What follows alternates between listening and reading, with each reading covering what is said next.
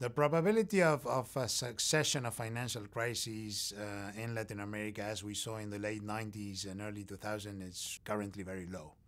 And this is mainly for two reasons. First, tail risk events such as the breakup of the Eurozone or withdrawal of stimulus from the Fed that will result in very high interest rates have been greatly reduced. Secondly, the region is a lot stronger today than it used to be in the late 90s, mainly because it has a stronger international liquidity position, meaning that international reserves relative to short-term liabilities are currently 4 times higher than they were in the late 1990s, and also because balance sheet exposure to foreign exchange movements has also been greatly reduced relative to the late 90s. So the combination of reduced likelihood of tail risk events in the global economy with a stronger financial position make the probability of experiencing a financial crisis in the region very low.